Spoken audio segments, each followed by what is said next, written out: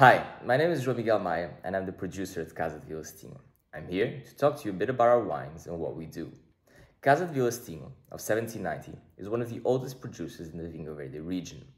Currently in the 8th generation, it was back in the 1950s that my great-grand-uncle first decided to replant the vineyards, to produce the wine in our estate cellar, and bottle it under the brand Casa de Vilacetinho.